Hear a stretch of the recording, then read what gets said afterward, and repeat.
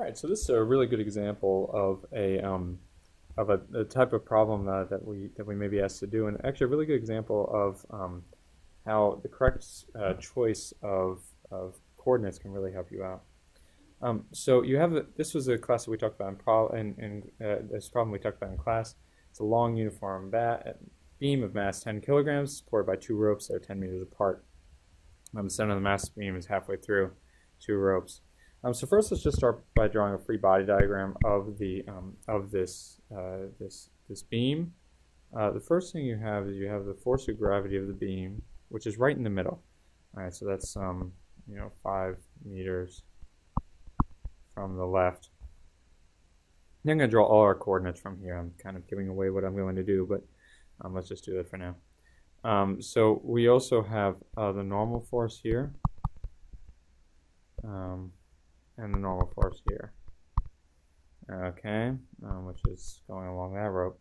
And then, of course, we have the force of gravity, so the beam, and this is the force of gravity of the man, okay?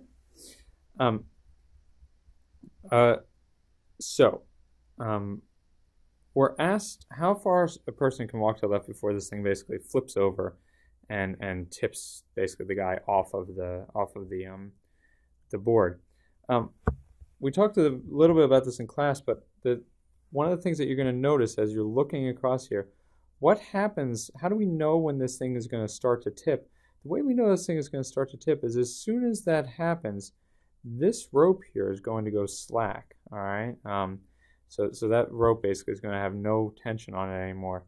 That's going to be an indication that the thing has finally started to lift, and that's actually the point we're interested in when we're looking at how far the person can walk before it does. So as long as there's tension in this rope, the guy isn't flipping off of it. So we can see that actually this question is the same as asking us to solve this statics problem, but to solve this statics problem when there's no normal force. It's basically the equivalent question that we're being asked. So this is kind of our new problem, which we have now our three forces that we have here, and then we're trying to solve for that. One really good question is where am I going to set my origin? I think it's pretty obvious here that the thing we know the least about is the normal force, and so we want to set our origin right there for our torque problems. And you see already that I've kind of defined everything in terms of the origin. So I say that my force of gravity from the beam is 5 meters from the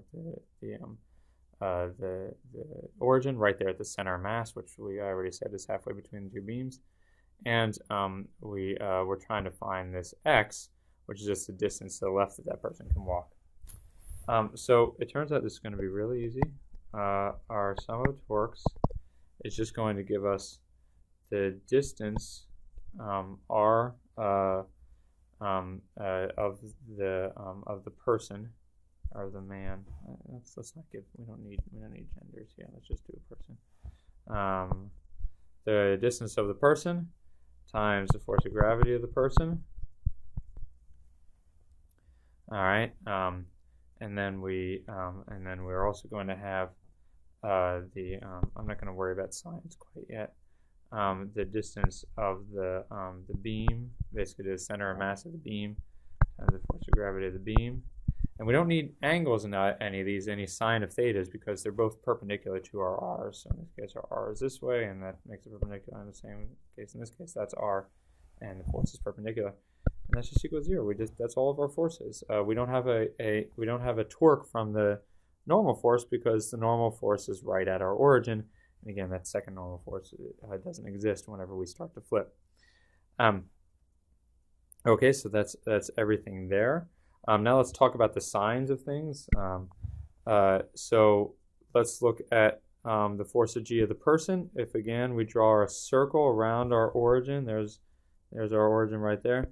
We draw a circle around the origin for the force of gravity of the person. We're going in a counterclockwise direction, and so that's going to be positive. If we look at the force of gravity of the beam, and we start drawing that around the origin, that's going in a clockwise direction, and so the force of gravity of the beam is actually going to be negative.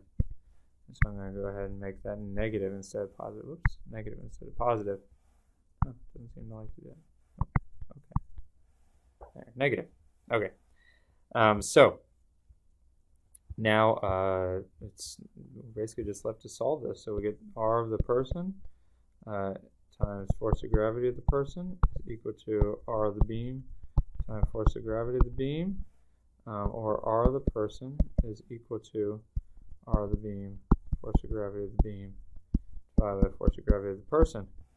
I'm going to go ahead and put in my 5 meters for RB, my 10 kilograms for the beam times 9.8 meters per second squared, and then I'm just going to go ahead and put in my mass, so 70 kilograms, and that's also times 9.8 meters per second squared.